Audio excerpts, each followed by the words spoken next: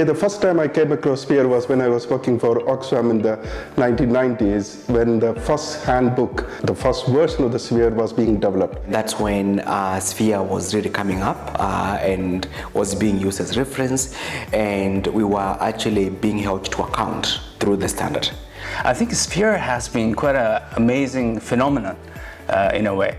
Sphere was making a case why affected people are perhaps the most important variable in any humanitarian response, and especially giving them a voice. When we first sort of started pre-Sphere, I don't think we had that commonality of language, which made it so much more difficult.